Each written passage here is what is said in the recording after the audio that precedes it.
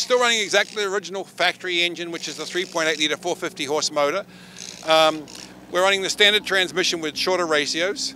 The single biggest thing we've done to the car is change the suspension. We run X-Tech suspension, which is one of our sponsors, and that just makes the car dramatically better, because a standard cup car is very stiff. You just wouldn't drive it on these roads easily, and you know, having the car having some compliance in the suspension and being able to handle it really makes a huge difference. Gavin, the accent's a bit of a mixture now. Hometown, Taumarunui, is that right? Why do you sound like you do?